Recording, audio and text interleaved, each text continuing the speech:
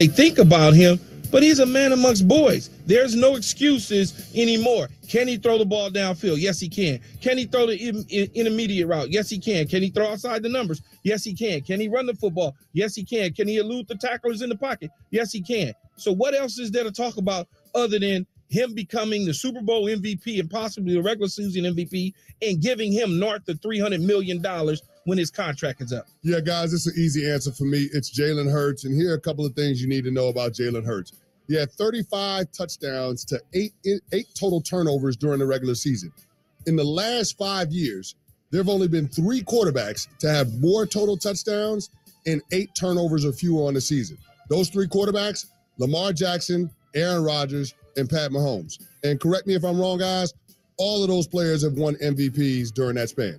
So that just goes to show you the level that Jalen Hurts played at this season, and he only continued that in the playoffs in the divisional round against the New York Giants. The other thing you need to know in terms of his greatness, just go back and take a look at what happened with the Philadelphia Eagles when they lost to the New Orleans Saints in December. They lost to a 7-win Saints team by double digits with Gardner Minshew as the starting quarterback and Jalen Hurts out of the lineup. Think about that. The same team, same supporting cast, just changed the quarterback. Guys, we've seen the control and we've seen the experiments.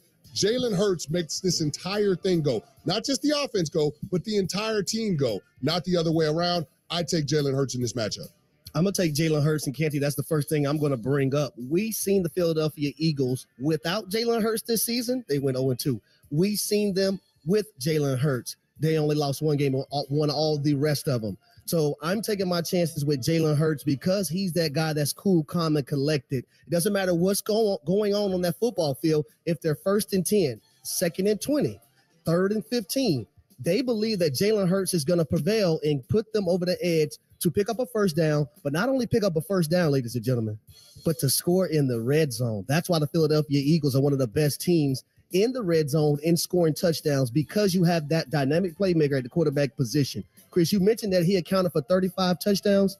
Something to be said for that now. That's anybody just can't account for 35 touchdowns. He's a pass threat, he's a run threat, and he is a guy that was up for MVP this year. And had he not got hurt, who knows? He probably would have won it. It's a playoff preview with the pros presented by Progressive Insurance. Chris Canty, Keyshawn Johnson, Harry Douglas. I'm Jason Fitz. Let's do another one here. Take your pick. The more I work with former athletes, the more you guys tell me that I need to know coaching matters. So let's look at the coaches. Sirianni, Shanahan, Key. Who you got? Who's your pick? I'm going to take Kyle Shanahan in terms of coaching. Nick Sirianni has probably better players from front to back on his roster, but coaching, schematic-wise, decision-making, in-game decision,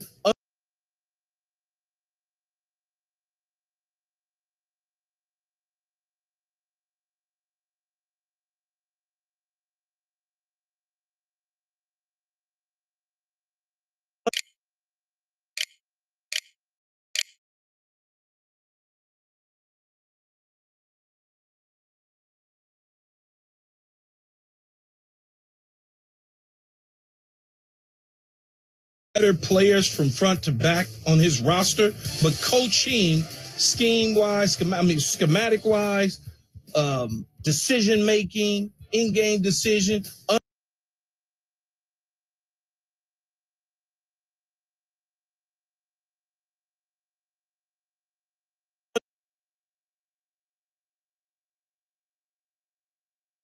to play in Super Bowl 57.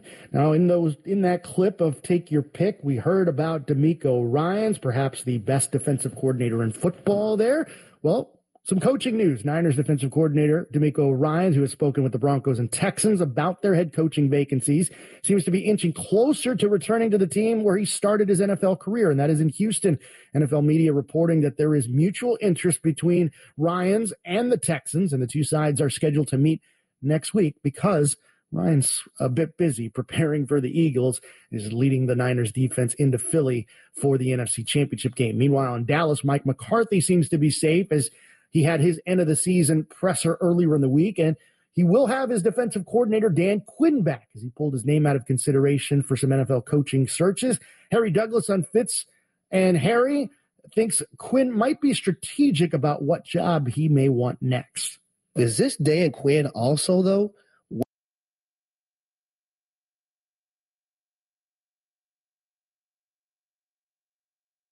I looked at the game last week against the Dallas Cowboys, and watching Kyle continue to play around with the run game until he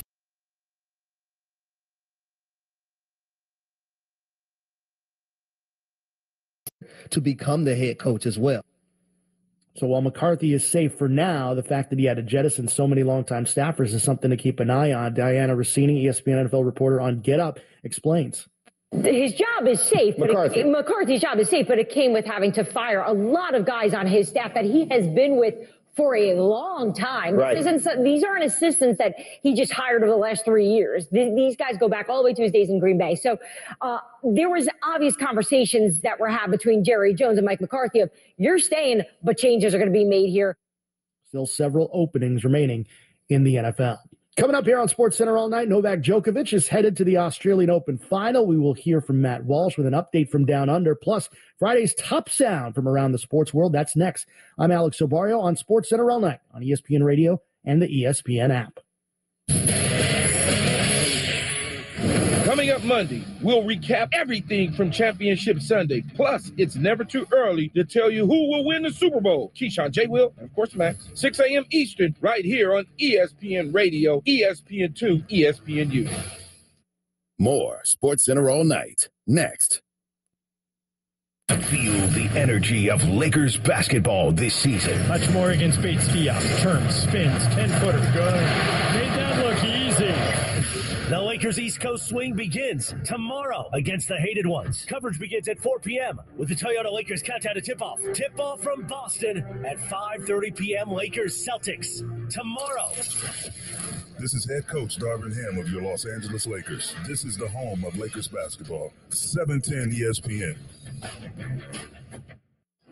When pain keeps you from doing what you love, Hoag Orthopedic Institute gets you back to you. We are ranked top 1% in the nation and number 1 in Orange County for orthopedic and spine care by U.S. News & World Report. From the surf to the green, our world-class doctors are there, which is why more Californians choose Hoag Orthopedic Institute for orthopedic and spine care than any other hospital. At Hoag Orthopedic Institute, there is no one better at getting you back to you. Orthopedics and spine, it's all we do. Learn more at HoagOrthopedicInstitute.com.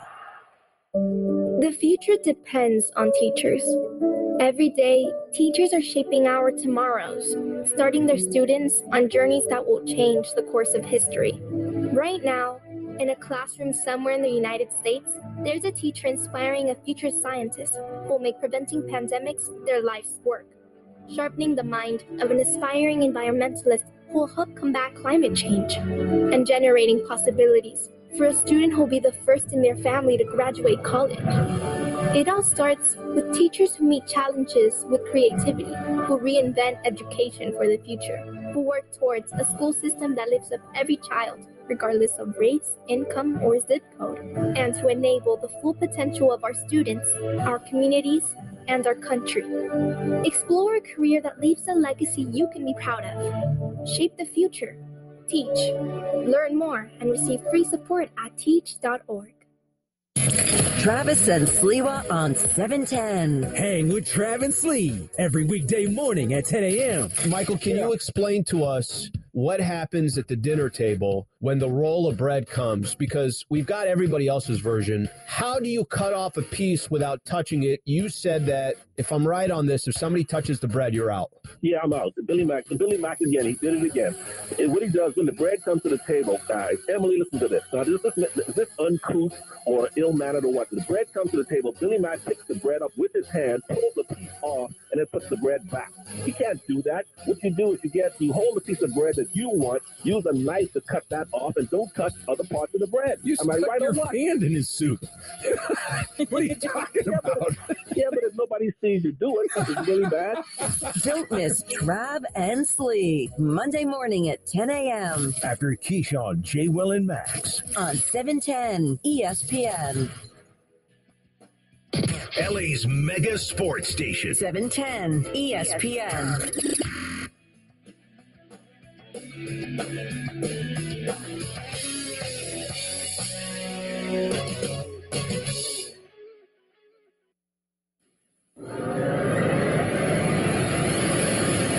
SportsCenter all night on ESPN Radio and on the ESPN app. SportsCenter all night, ESPN Radio and the ESPN app. I'm Alex Silvario. Tune in to college basketball action today as Oklahoma hosts Alabama. Coverage begins at 1:30 Eastern on select ESPN radio stations. A lot of great action going on around sports. We compiled it all here at the mothership in Bristol. And Kevin Winter's going to take us through Friday night's top sound.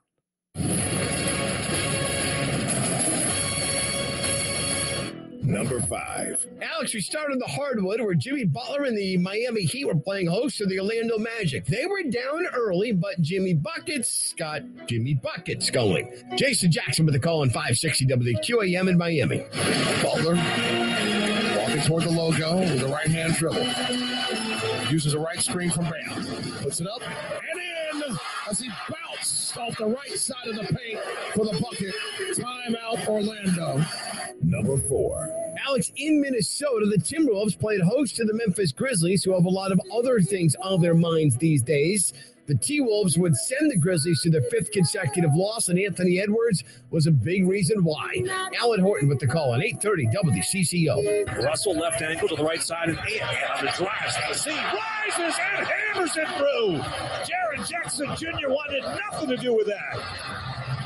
The rise and hammer from Anthony Edwards. That was emphatic. Number 3. Alex, let's go to the ice very quickly because the San Jose Sharks were taking on the Carolina Hurricanes. San Jose potted an empty net goal. For those new to hockey, that means you're usually going to win, right? The other teams pulled their goalie. You put an empty net goal in. Here comes Carolina on 99.9 The Fan. Back to Burns. He hammers it deflected off the end board. Svechnikov with it. 13 seconds left. Up front, they score! Ignatius, the man of the moment again, ties it at 4. Carolina with the comeback. Number 2. Alex, back to that game in a moment. Back to the hardwood. Giannis and company. Choo-choo! Look out! Dave Cohen, WTMJ. Giannis drops 41, and the Bucks roll to the 3rd straight win. Here comes Indiana the other direction with it.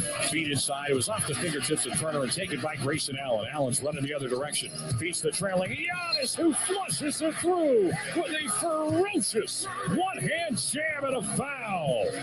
Good grief. It's getting freaky tonight. Giannis taking flights and taking no prisoners. Number 1. Hey, remember what happened in Carolina and San Jose where the Hurricanes scored 2 to tie it and send it to overtime? Here's OT on 99 The Fan. Onto the ice, Marty Necas. 5 overtime winning goals in his career. A long shot there by Couture, handled by Wanta, and the Canes will come out with a puck. Svechnikov, he's got a step, he's got Necas with him. Svechnikov, Necas, he does it again! Marty Necas, 2 games in a row. Carolina wins it, 5-4. Thanks a lot, Kevin. Now we'll send it to Matt Walsh. He's in Australia for us with an update on the Australian Open. Thanks, Alex. We're in the middle of women's final night here at Melbourne Park, and currently it's the reigning Wimbledon champion, Elena Rybakina, with a 1-set advantage over the 5th seed, Aryna Sabalenka, having just taken out the first set 6-4. Rybakina has been the cleaner of the 2 players, serving 7 aces and 0 double faults through the first set and a half, and only registering 9 unforced errors through 16 games of tennis. Sabalenka, on the other hand, has hit some impressive winners, but has made her fair share of mistakes. She's hit 6 double faults and 18 unforced errors in the same time frame. If Rybakina wins, it'll be her 2nd Grand Slam title in under a year, while if the Belarusian Sabalenka can pull off the come-from-behind victory, it'll be a maiden Slam title. Matt Walsh at the Australian Open for ESPN.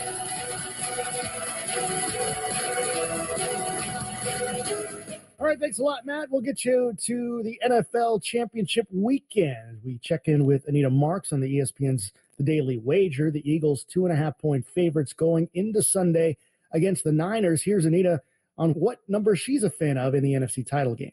I think it's the under for all that, we just talked about with Purdy, right? Like, I think he's going to have a really difficult time moving the chains and putting up some points. Also, I know Christian McCaffrey practiced today, but he is dealing with a calf. Elijah Mitchell is dealing with a groin. Even though, I do expect all these guys to play. Deebo Samuel is dealing with some ailment. And as we know, the 49ers defense, they're the best in the league. So, I think the Eagles are going to have some issues there. But I say the Eagles are going to win. I'm willing to lay the 2.5. I like them in the first half -1.5 because they're the best first half team in the NFL. They've got a +149 point differential against their opponents this season in the first half. But the matchups are really interesting in this game, right? Because the 49ers' best rushing defense, so I'm fading Miles Sanders. They're really good against opposing tight ends. So I'm fading Dallas Goedert. Right. I think this game is going to come down to Jalen Hurts. So I love over 32.5 passing attempts and him getting the ball to A.J. Brown as well as Devontae Smith. And I've got over receptions, over receiving yards, and both those cats scoring a touchdown. Because the way that you beat the 49ers is through the passing game, specifically with your wide receivers. By the way, that over-under for the game set at 46. Meanwhile, let's go to the AFC title game. Chiefs quarterback Patrick Mahomes, a little banged up going into the AFC title game, injured his ankle against the Jaguars. Now he faces the Bengals. Chiefs 1.5-point favorites at home. And Anita says even if Patrick Mahomes was healthy, she still likes the Bengals in the AFC title game. Even if Patrick Mahomes was 100%, I still love this Bengals team. They're coming in. I feel like they're one of the hottest, besides the 49ers, one of the hottest teams. They've won 11 straight, 13-5 against the spread, 8-2 against the spread away. They have beaten the Kansas City Chiefs 3 times in the last 13 months. So I love these big cats. I'm all over the big cats. Meanwhile, how about some analysis from Mina Kimes and what she thinks on how Pat Mahomes will do against that Bengals D? This is, of course, being positioned as Mahomes versus Burrow. But for me, it's really Mahomes versus Lou Anarumo, because this Bengals defensive coordinator has given him fits. Not just Mahomes. Lou Anarumo has done a terrific job crafting game plans against the best quarterbacks in the NFL. You saw that last week against the Bills, Josh Allen, some of his creative blitzes. And we all remember last year in the AFC Championship how he foiled Patrick Mahomes with the simple act of dropping 8 players into coverage. Once again, Chiefs and Bengals kick off the AFC title game at 6:30 p.m. on Sunday from Arrowhead. Big thanks to our entire ESPN radio crew here in Bristol. Coming up on the other side, Marty and McGee get your Saturday sports day started. More analysis and insight on Championship Eve. Once again, I'm Alex Sobario, and this has been Sports Center All Night on ESPN Radio and the ESPN app. Coming up Monday, we will recap the championship games and get you ready for the Super Bowl. Keyshawn J. Willimax, Monday morning, 6 Eastern, ESPN Radio, ESPN2, ESPNU. Tracking LeBron's road to history. And now LeBron steals it. Here's LeBron on a breakaway. Slam dunk. After putting up 46 against the Clippers and 20 against the Spurs, LeBron now sits at 158 points away from passing Kareem for the most of all time and being on top of the throne. This is where LeBron makes history. The flagship radio station of LeBron and the Lakers. 710 ESPN. Adopt US Kids presents What to Expect When You're Expecting. A teenager. Learning the lingo. Today I'm going to help parents translate teen slang. Now, when a teen says something is on fleek, it's exactly like saying, that's rad. It simply means that something is awesome or cool. Another one is totes. It's exactly like saying, totally, just shorter. As in, I totes love going to the mall with Becca. Another word you might hear is jelly. Jelly is a shorter, better way to say jealous. As in, Chloe, I am like so jelly of your unicorn phone case. You don't have to speak teen to be a perfect parent. Thousands of teens in foster care will think you're, rad just the same. To learn more, visit adoptuskids.org. A public service announcement brought to you by the U.S. Department of Health and Human Services, Adopt U.S. Kids, and the Ad Council. The football playoffs are here, and nothing beats seeing your favorite team live. Not only does Vivid Seats have great NFL ticket prices, they're also the official ticketing partner of ESPN. And with Vivid Seats rewards, when you buy 10 tickets, you get the 11th free. Download the app or visit vividseats.com today. Vivid Seats. Life happens live. Receive a reward credit equal to the average price of the 10 tickets purchased, excluding taxes, fees, and processing costs. See vividseats.com/rewards for terms and conditions.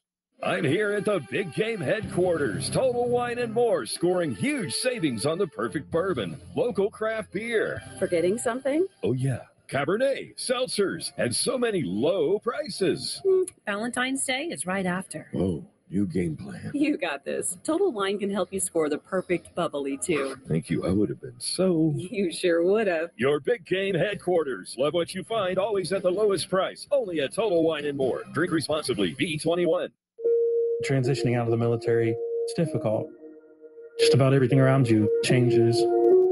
I would get phone calls that brothers were dying, and some of them to suicide. And I'd found myself in another cold cemetery, and I started to wonder if I was next. It's a struggle to know that you're facing challenges, but not be ready to face them. Sleep doesn't come easy, and when it comes, it doesn't last long. You're tired all the time. I didn't reach out for that help, but thank God my wife did. She got me registered for Wounded Warrior Project. Talking to somebody that would listen to me and understood my story helped me realize that it was time to change. There's a new fight, there's a new mission, and that's something I am eternally grateful for. See how we help warriors combat stigma at woundedwarriorproject.org/combat stigma. Hey, son, how are you feeling? I'm fine, Pops. What's on your mind? I can't explain it. When your kid can't find the language, find the lyrics. Start a conversation at sounditouttogether.org. Brought to you by Ad Council and Pivotal Ventures. Every year across America, a staggering 4.2 million youth are homeless or trafficked. Covenant House is the national leader providing safe housing for youth, 50 years strong. Help us fight youth homelessness. Go to covenanthouse.org. KSPN AM 710 Los Angeles. KRDC AM 1110 Pasadena, Los Angeles. 710 ESPN. This is SportsCenter.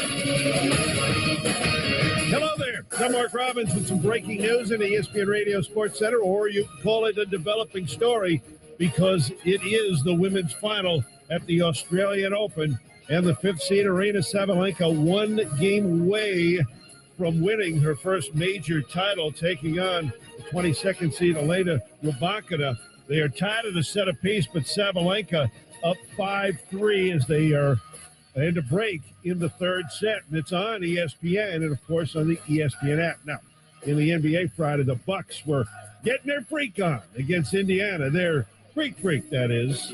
Here comes Indiana the other direction with it. Feet inside. It was off the fingertips of Turner and taken by Grayson Allen. Allen's running the other direction. Beats the trailing Giannis, who flushes it through with a ferocious one-hand jam and a foul. Good grief. It's getting freaky tonight. Giannis taking flight and taking no prisoners. All the fun on WTMJ in Milwaukee. 141-131 for the Bucks over the Pacers. In other games, T-Wolves beat Memphis by 11. Memphis may have been distracted a bit. The Grizzlies and the NBA issuing a statement supporting the family of Tyree Nichols, the 29-year-old from Memphis, as video surfaced allegedly showing the 29-year-old killed by 5 Memphis police officers. The 5 officers are all facing second-degree murder charges as well as aggravated assault and kidnapping charges. Coming up next here on ESPN Radio, it's Marty and McGee.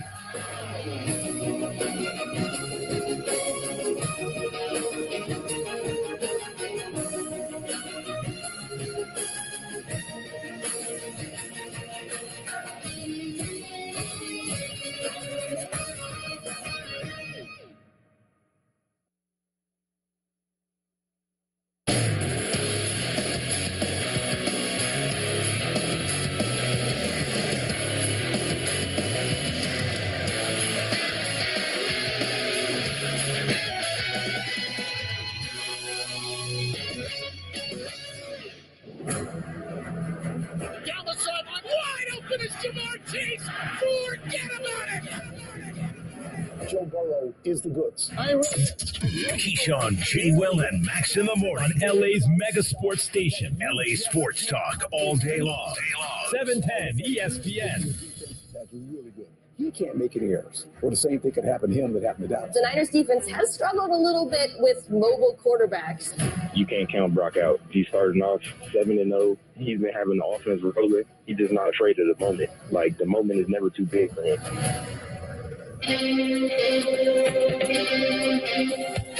Now it's time for the playoff preview with the pros. Alongside Chris Canty, Keyshawn Johnson, and Harry Douglas, here's Jason Fitz.